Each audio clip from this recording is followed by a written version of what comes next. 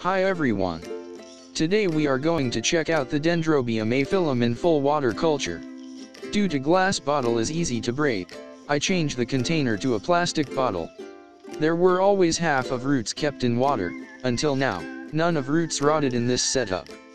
The lowest temperature it had been through was 6 degrees Celsius for about 1 week.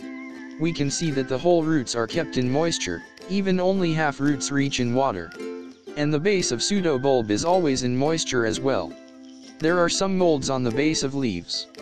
It told us that this setup provides more moisture than the plant needs. We have to lower the water level or keep the environment more drier.